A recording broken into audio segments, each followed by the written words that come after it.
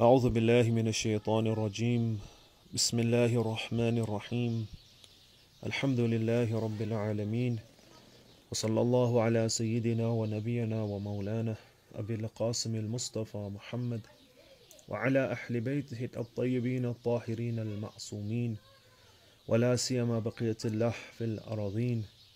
وقال أمير المؤمنين علي بن أبي طالب عليه السلام: وقد جرت مقاديرك علي يا سيدي فيما يكون مني إلى آخر عمري من سريرتي وعلانيتي، وبيدك لا بيد غيرك زيادتي ونقصي ونفعي وضري. O Allah, O my Master, indeed your decrees regarding all my affairs, be they apparent or hidden, till the end of my life has transpired, and it is only in your hands and in no one else's that lie my progress and detriment, my benefit and loss. Assalamu alaikum wa rahmatullahi wa barakatuh, dear brothers and sisters.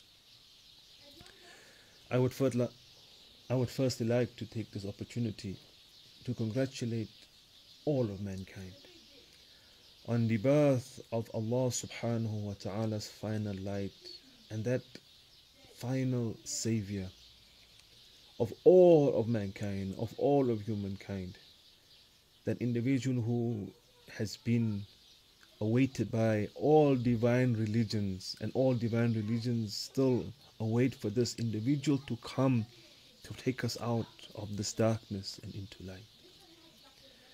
And may Allah subhanahu wa ta'ala accept all of our efforts in the night that has just passed, or for those who are going into it. May Allah subhanahu wa ta'ala accept our efforts, or accept your efforts inshaAllah, and enable us to increase our efforts until we enter into His divine banquet inshaAllah. For as we know now that we have passed the halfway stage of the blessed month of Sha'ban, and we are very close to entering into the divine banquet of Allah subhanahu wa ta'ala.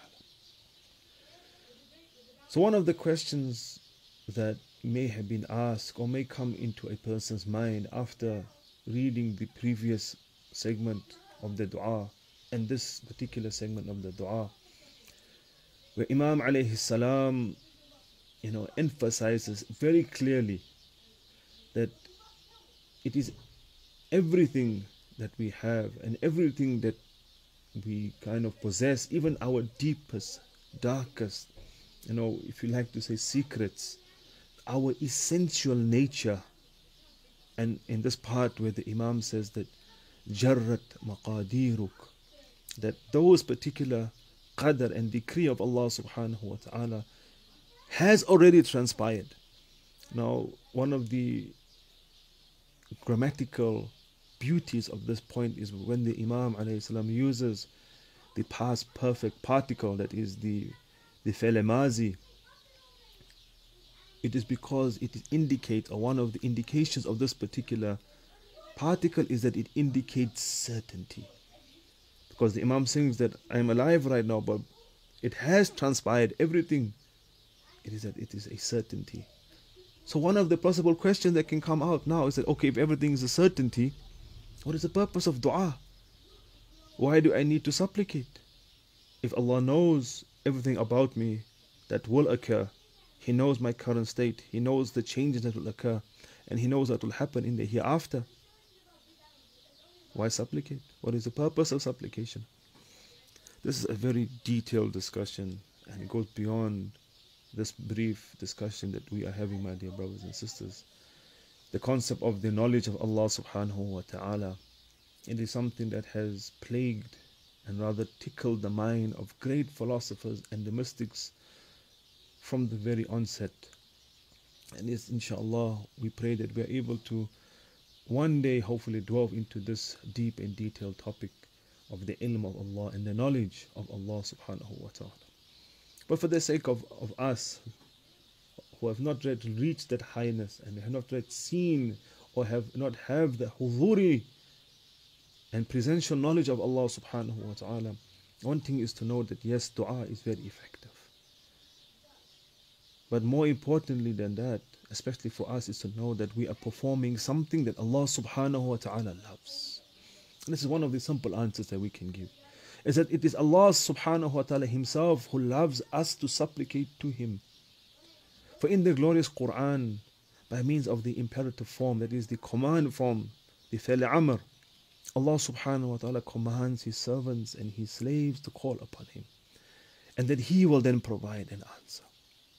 Where Allah subhanahu wa ta'ala in Surah Ghafir, the 60th verse of this beautiful surah, Allah subhanahu wa ta'ala says, أعوذ بالله من الشيطان الرجيم وقال ربكم ادعوني أستجب لكم. Your Lord has said, call me or call upon me and I will hear and answer you. Similarly, we see in a hadith, in a tradition from Imam Sadiq alayhi salam that is narrated in Al-Kafi. It is said that the Imam is reported to have said that إن الله تبارك وتعالى يعلم ما يريد العبد إذا دعاه ولكنه يحب أن تبث إليه الحوائج فإذا دعوت فسمي حاجتك. That Imam alayhi salam is reported to have said, that is Imam Sadiq alayhi salam, that indeed Allah subhanahu wa ta'ala knows what you want and desire when you supplicate to Him. That as soon as we raise our hands towards the heavens and our heart transcends towards the divine arsh, Allah already knows what is in our hearts. As we saw in the last segment of the dua, that Allah subhanahu wa ta'ala ya'rifu ma fi zamiri. Allah subhanahu knows what is in our deepest and absolute essential nature. And then the Imam continues and says, but Allah subhanahu wa ta'ala loves it when the requests are expounded towards Him. That a person does not just mention that I need, no, he goes into great detail of what he wants.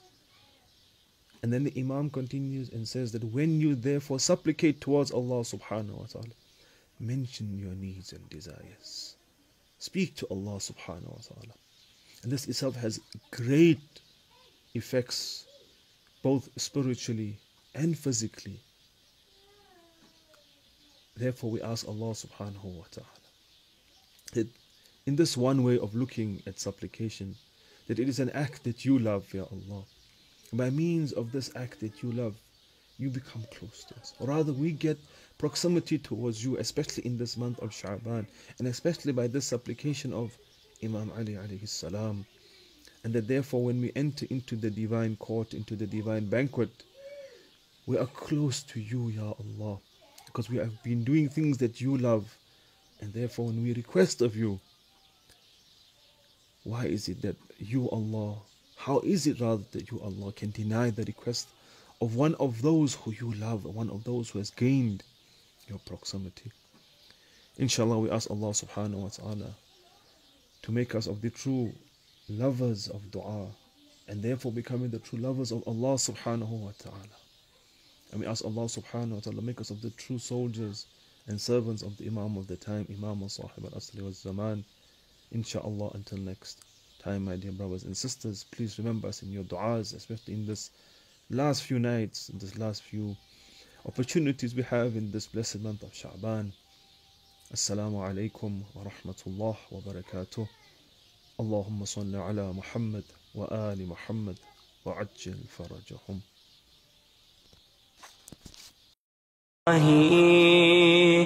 هب لي كمال الانقطاع إليك وأنر أبصار قلوبنا بضياء نظرها إليك حتى تخرق أبصار القلوب حجب النور.